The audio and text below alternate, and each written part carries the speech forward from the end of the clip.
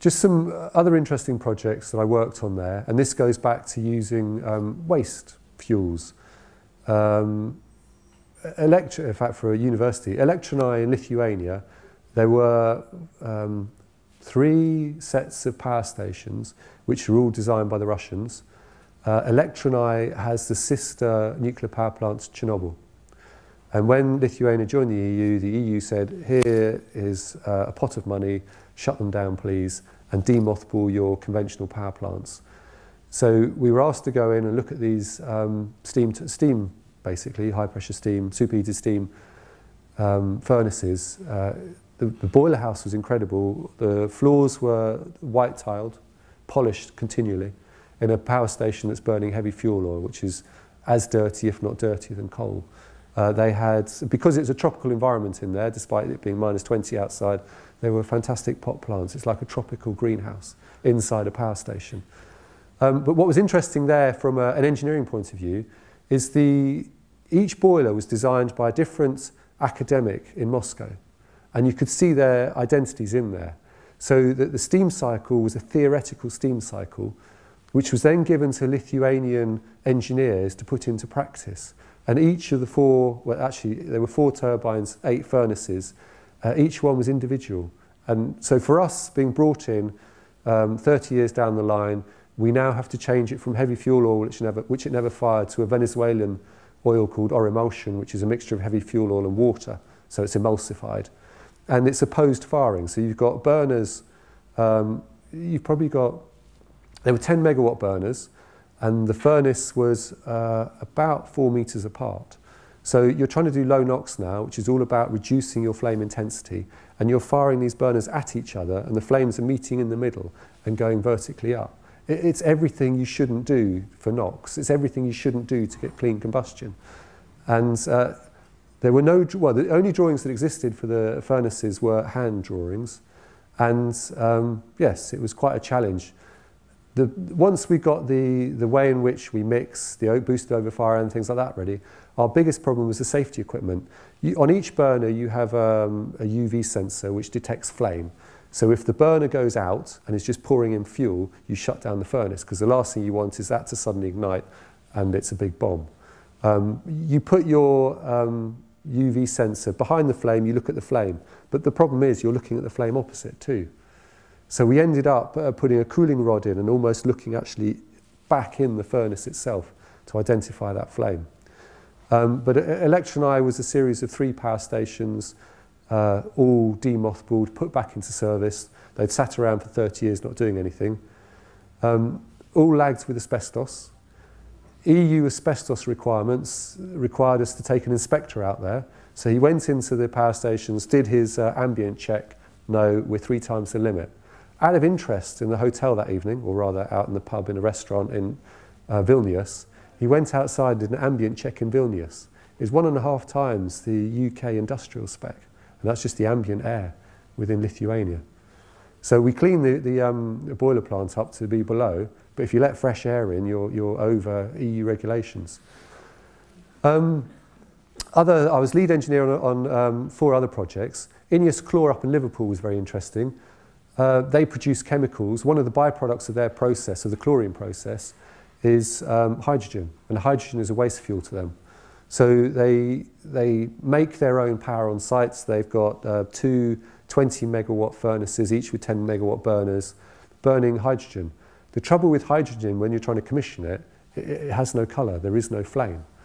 So we lit it, it didn't go bang, fortunately, we didn't know what was in there. Got it going, but you can't see a flame, you don't know if you're impinging on the furnace.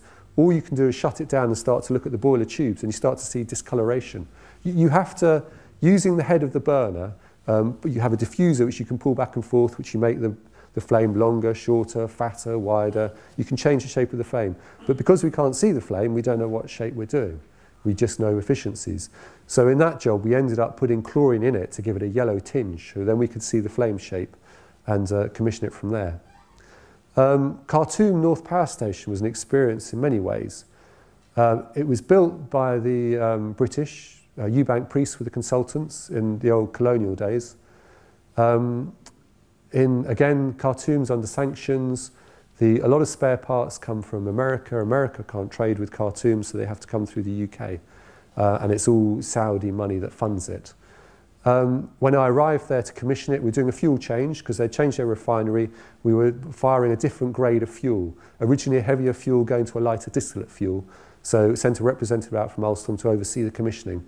I turned up at the airport with customs document with a burner gun.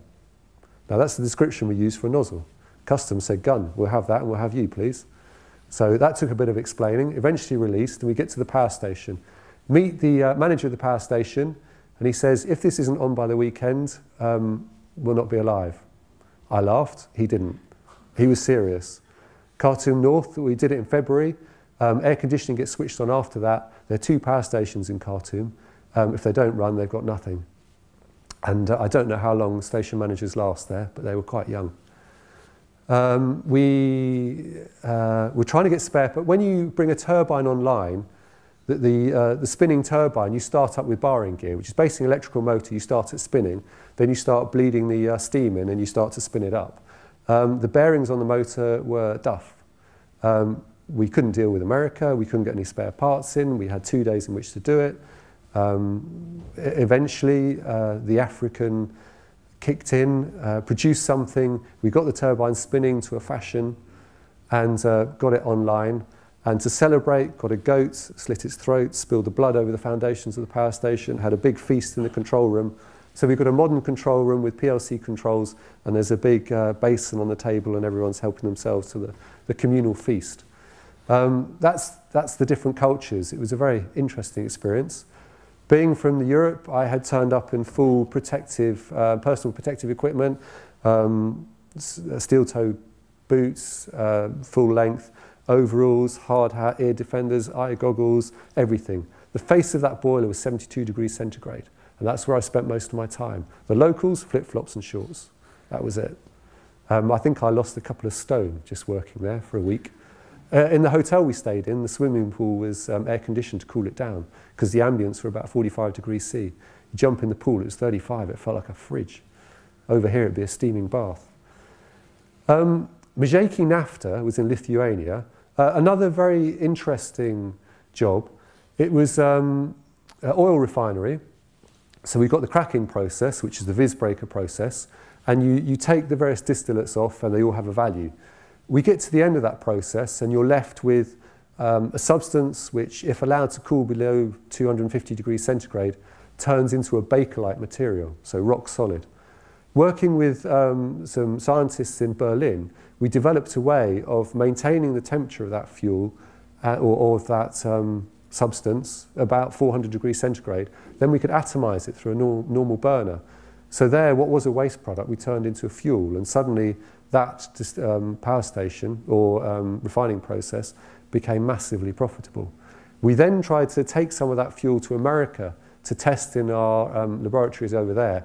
And despite trying to keep it hot, it's solidified somewhere over the Atlantic, and we never actually managed to get any there. Vasilikos Power Station, I mentioned that because 2 years ago it was blown up. Not because of me, but next door they had an arms dump. I don't know where the arms had come from, but some reason you might have seen it in the news, but that blew up and took out half the power station. So I feel sad that half my work went up in flames. Moving on to a bit of the UK strategy, and this is really what drives what we do in industry, is the way the government's leading us. This is DEC's heat strategy, although it's changing, so I learnt in December.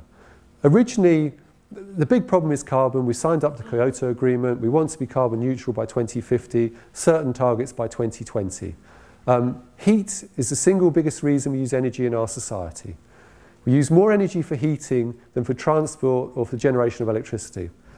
This year, the UK will spend £33 billion on heat across its economy. We use heat to keep our homes and offices warm, use energy to cool them in hot weather. We also use heat to provide us with hot water. Today, the vast majority of our heat is produced by fossil fuels, which are carbon intensive. 80% of that is natural gas. Half of that natural gas we are now importing by tanker from the Middle East. So those prices are steeply going up. Government has decided this is unsustainable. So their 2011 carbon plan is to put most of the domestic heating onto electricity, then to generate electricity with renewable means, co-firing with biomass, wind turbines, PV panels, CHPs, deep geothermal, various other ways of generating electricity from the green methods, and then to use such things as heat pumps to heat our home. Now, I sat with DEC in December, so we've had this policy since 2008. So we've had it for 5-6 years.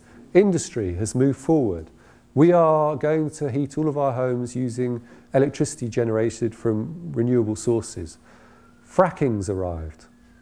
Suddenly, the government decides fracking, it's gas, it's low carbon, it's clean. We're going to change this policy now. So this whole industry has moved forward. The dinosaur has gathered momentum. Now we've all got to put the brakes on, stop, and see what they're going to decide. So we're all waiting for what's going to be in the press. But the short term, this is the policy, and probably most domestic properties will head towards using things like heat pumps. Here's a pie chart showing you the energy use by fuel. 68, or nearly 69% is gas, 10% is oil, 3.3% is solid fuel. Around here, a lot of the power stations were coal-fired. A lot of the staff that worked in the power stations, as part of their tenancy, were given free coal. So there's still a lot of people over towards Selby who have coal fires and back boilers within their properties, still getting their free coal. Then we move down to electricity. So a lot of people in electricity. Renewables represents 1.5% at present. They want to get that to 15% by 2020. The Renewable Heat Incentive, launched by the government in 2010. Key aspects, it's a world first. The government has spent a long time thinking about it, pontificating over it, and delayed the launch of it by 2 years. But it came in 2011. It supports a range of technologies, including solid and gaseous biomass, so biodigesters, wood, solar thermal, ground and air source heat pumps, on-site biogas, deep geothermal, renewable CHP, energy from waste, and injection from biomethane into the grid. There's a support for the industrial sector at the beginning of November 2011, not-for-profit organisations, communities in Scotland, Wales and Ireland through the Renewable Heat Incentive. A support for the households is coming later in what we call domestic renewable heat incentive. Initially, this was going to be funded by the power generators, but they all up in arms. So £860 million was ring-fenced by the government as a finite pot to do this. The non-domestic sector, claimed by the owner of the system, is for a 20-year period. Tariff levels are being calculated to overcome the initial capital cost of it compared to conventional means. Now, we have the commercial RHI. It's here now. We've had it for 2 years. It has been an interesting 2 years. The tariffs given, probably on the next page, the main technologies that are being supported are ground source heat pumps, air source heat pumps, biomass with wood chip and biomass with pellets. Ground source heat pumps uses an electric motor to drive a compressor, harvesting a low-grade heat, increasing that to a high-grade heat. The strengths are it's electricity. It comes out the wall. It's a refined source of energy. It's controlled. We've had it around. It's generated by various sources. That same applies to air source heat pumps. With ground source heat pumps, return on investments are somewhere up to 20% now. With biomass, it's the same. Biomass is chip or wood pellet. We've discussed the sort of benefits and pros and cons of each. But this, I think, is a January snapshot of the RHI to date. Who or what technologies have taken it. If you look at the blue line at the bottom, that's small biomass. Now, the rates for small biomass, the government was giving you 8.7 pence per kilowatt hour for every kilowatt hour of heat that you generated with your biomass. It's costing you 4 pence. So the farmers went, well, hey, I can make money here. It cost me 4 pence to generate the heat. The government's going to pay me nearly twice that. So all the farmers are out there heating their chicken sheds with all the doors open, all their barns with no doors on. it's a crop to them. It's another way of generating income. So they have taken a huge amount of the RHI. If we look at the green at the top, that's heat pumps, and there's some token solar thermal in there. These are actual figures, again from, I think they were a couple of weeks ago. So this is where we are. So solid biomass boilers, 2,033 accredited installations. Biogas, 1. Deep geothermal, none. The only hot rocks project we're doing is in Cornwall.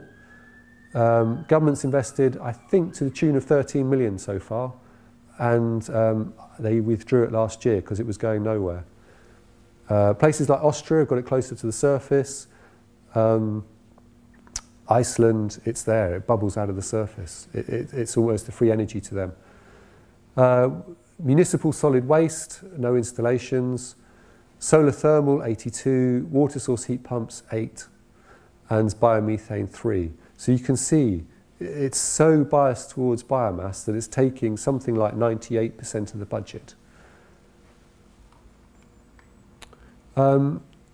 As with the feed-in tariff, the government has a defined pot of £860 million. They've developed this thing called digression. So they set their budget for a year, and as the technology starts to approach that budget limit, then they will taper back the tariff. So biomass on a medium scale was 5.5 pence, it's now down to 5 pence.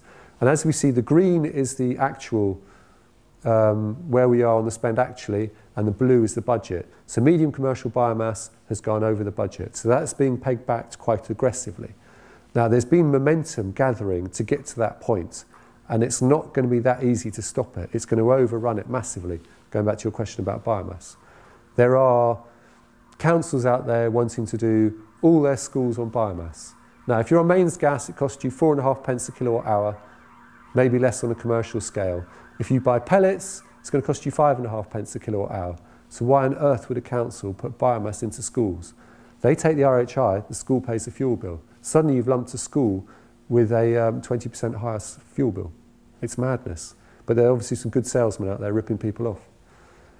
We look at large commercial biomass, hasn't really taken off. Small commercial heat pumps, their target was something like 50 million in the first 2 years.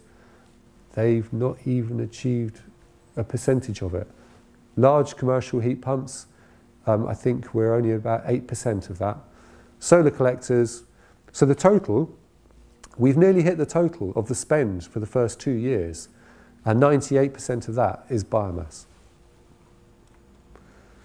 So there was a consultation in September last year where the government goes out to industry and says, what do you think? How are we doing? These are our ideas, come back to us. So I think about 35 companies wrote back to them, and various societies and groups got together. We said, biomass is too generous, level the playing field, even the spend out. You want to use electricity as your heating source, however you're promoting biomass. So you're saying one thing and doing another. We said, bring biomass down, it's too generous. If you put a biomass boiler in, you're going to get a payback within 3 years. For the next 17 years, you are getting tens of thousands of pounds a year just for burning wood, for nothing. And that's all taxpayers' money. So we said, cut biomass and even it with heat pumps. So the government listened, and they said, okay, tell you what we'll do, we'll double heat pumps. So now we run the risk that that 860 million is going to be spent incredibly quickly. We as an industry want to develop a sustainable, an overused word, but we want an industry that is going to grow. It's a new technology. We need to train people. We need to bring people in. We need to understand how it works. We need to create the supply chains that develop that. We can't do that if this industry only has a 4-year lifespan in it. So we've asked them to peg it down, to make it more sustainable, make it more long-lived. But no, they've doubled it. So suddenly there's going to be a big rush into heat pumps, and that will go bananas. The problem with that is, and it's the problem we're seeing with biomass, is everyone sees the quick win. If you're with PV, there were probably 10 PV companies doing PV before any tariffs. They were proper electrical engineers, designers, structural engineers. It was all done properly. It didn't really pay for itself. Companies were doing it for green credentials and things like that. The feed-in tariff came along. Suddenly, if you fit satellite dishes, you've got a ladder so you can get on a roof. So you are now a PV installer. Everyone got into it. And there are so many horror stories out there. The same is happening with biomass. The one about the schools, their fuel bills are now going up. The biomass is far more complex, feedstocks. I learned of a company last week. It's a buying group, a farming buying group. They've got together a whole group of farmers in the southwest. They've bought 140 biomass boilers for themselves to get a discounted rate. Now, they put them in last year. This year, so some of those have only just gone in. They're taking them out. They're throwing them away. And they're buying a proper boiler, a decent boiler with decent fuel feed mechanism. But because the RHI is so generous, they can afford to do that. Their original system had a 3-year payback. They're taking it out, doubling their capital costs, and we're now a 6-year payback. They've still got 14 years of making hay while the sun shines out of taxpayers' money. So the government has changed the tariffs, they've upped the heat pumps, so we expect to see a bit more. This is the economic argument that really says everything about what we're trying to do, or someone who's considering these technologies. If you're interested in the CO2, there are CO2 figures here. But what is most interesting to people is the cost per kilowatt hour. And not the cost of the fuel, but the actual useful cost. So taking into account about combustion performance, manufacturers quote 90% efficiency on burning biomass. It's probably more like 60 in reality. Gas boilers, oil boilers. But if we take cost per useful kilowatt hour, our most expensive fuel is LPG. It costs us about 10 pence per kilowatt hour. You get no RHI with it. Electricity on an industrial scale is about 9.5 pence per kilowatt hour, 14.5 if you're domestic, no RHI. Oil boilers, 7.5 pence per useful kilowatt hour. Mains gas, 4 pence per kilowatt hour. These are all industrial rates, the commercial rates for buying in volume. Now we look at pellet, wood pellet, 5 pence per kilowatt hour. Gas, 4 pence per kilowatt hour. Why would you do it? Wood chip, 4.5 pence per kilowatt hour. Why would you bring in wood chips, suffer all the moisture content issues, lowering output, etc., when it actually costs more than gas? Because the RHI is so generous. Air source heat pumps will be included as from April. Their effective rate is 3.16 pence per kilowatt hour, heating a relatively efficient building. And you get RHI. And ground source heat pump sitting at the bottom with a decent efficiency is about 2.37 pence per kilowatt hour. And you get the RHI on top of that, 8.7 pence. So the economic argument is changing, moving in favour of heat pumps, ground source heat pumps. I did an exercise last year for an estate which said, right, we want to embrace renewables. We have a heating bill of £47,000 a year. What can we do? We have 10,000 acres, we've got 2,000 acres of woodlands, so we have our own biomass. So he says to me, I've got free biomass. Actually, it's not free, it has a value. And it also cost him to harvest it and process it. So we did the exercise. So on the left, we see biomass, cash flow over a 20-year period. The capital cost of biomass is cheaper to put the plant in, £346,000. His return on investment was 19%. So over 20 years, he gets 1.68 million from fuel saving and from RHI. Fantastic investment. Now we look at heat pumps. Most of the time heat pumps are discarded. The capital cost is higher, £489,000. But the return on investment over 20 years is 23%. And if you invest nearly £500,000, you get 2.7 million back. So that gives you an idea on a larger scale what the opportunities are out there within the RHI and fuel savings. I don't know if anyone's got any questions on government incentives and things like that before I move on to a bit of the smaller level biomass. Well, that air source heat pump's ridiculous, isn't it? Because the maximum efficiency you want is when you need the heat from it, when it's the coldest outside, and you're not going to get 300%. Because I've operated a couple. But that's a seasonal performance factor, not an instantaneous. Yeah. It's not when you need it. No. And also, they have trace heating. So when they get an ice block on them, which they inevitably do during the winter months, you're then using raw electricity to melt the ice off, to then you put ice back on to get heating to the room. Up to about 120 kilowatts, they reverse cycle now. They reverse the valve and defrost that way. But the other argument for the ground source is not only can you use it for heating in the winter, but you can then reverse it and use it for cooling in the summer. I've got some more slides on, but yes, ground source heat pumps, you get two sides of the equation. You get both the heating and the cooling, which is a massive benefit. Any other questions? I think when you're looking at heat pumps in the domestic sector, in those kind of buildings, the system throughout the house has to change as well. So it's not quite the same as, or in a school or whatever, you don't need to just stick on a biomass boiler onto an existing system. You need to change the system throughout the building, which is quite a different set of barriers for people actually uptaking technology. Every engineer that designs a system adds their 10%. Traditional heating systems were sized for 72 degrees C flow temperature, and they're designed to heat a room up from cold, 12 degrees, to occupancy 21 within 30 minutes. With a heat pump, we use weather compensation, and you heat 24/7. So you're treating it like a super tanker. Once you've got that building up to temperature, it's now all thermal mass. So you don't have that heating up, cooling down. You get it going, you turn a heat pump on in September, and it ticks along, varying the flow temperature into the radiators or the heat emitters based on what's happening outside. So once the building's up to temperature, you've got thermal mass, it just ticks along. So actually, I've done it on my own property where I took all the radiators, I went through all the U values, did windows, doors, and sized both radiators for 72 degrees C on oil and for weather compensation on heat pumps. And they're only 10% bigger. To get a 45 degrees C flow temperature on a heat pump, to do the same as you would with 72 degrees C out of a boiler to heat a room up from cold. So in theory, yes. In practice, if you look at the whole picture, no, you don't need to. And a lot of, in 2007, I converted a stately home, which had large cast iron radiators covered in wood, so they've just tried to insulate their heat emitter. It's grade 1 listed, couldn't touch the inside at all. It was designed for 95 degrees C flow temperature through large flow pipes, big cast iron radiators. Put a heat pump on there with weather compensation. His oil bill was £25,000 a year. Oil bill went down to zero, and his comment was, well, now my heat's for free, let's turn it up. So it's a 1,600 square metre mansion, 2 people living in it, heated to 23 degrees C all year round through an existing system that we didn't touch. So existing systems are over-designed.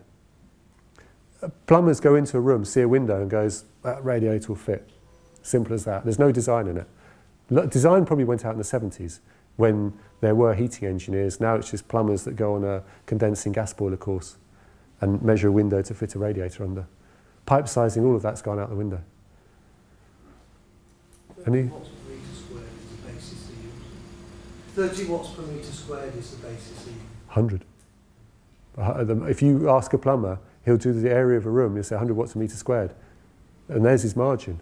It's probably 300% safety factor. And he walks away and says, my client's never cold. Sleep at night. Yes, exactly. But he's in a house that's 100 square metres, average 3-bedroom house. It's got a heat load of about 8 kilowatts. Standard fit's a 30 kilowatt boiler. So that boiler's cycling on and off, although gas modulates quite a bit. Yeah. Sorry, behind you. Yeah. I think one of the obstacles for heat pumps, like I worked in at an engineering consultancy, and the people who I worked with who were senior engineers and principal engineers, they didn't like touching heat pumps because they didn't really understand how they worked. All they knew was that it upgraded heat, low-grade heat from outside into inside, but because it wasn't burning something which is very easy to understand, I know that they weren't very confident in it. And if they weren't, I know there's lots in the industry who would say, actually, you don't want to go for air source, you want to go for biomass. It wasn't Hawley, was it? No. Because they have or have had that issue. Are you prepared to say who it was, out of interest? It was Renwable. Yes, okay. I've dealt with Renwable in the early days in the London office. Is that where you were? No, I was here in Leeds. Okay, no, the London office had a similar attitude. But it's older engineers who are not, safety margin, you know, radiators 3 times the size, everything's over-spec'd. If you go to a large consultancy to install your domestic heating system, you will pay 4 times what you need to and end up with more than you, because it's safety margin. They have public liability insurance, and if they get it wrong, their premiums go up and they lose their name, so they over-specify everything. But yes, I agree, they don't understand. Yeah, just on that point, I don't know if you have a slide explaining how heat pumps do work. I've got heat pumps after biomass. We're sort of jumping the gun a bit.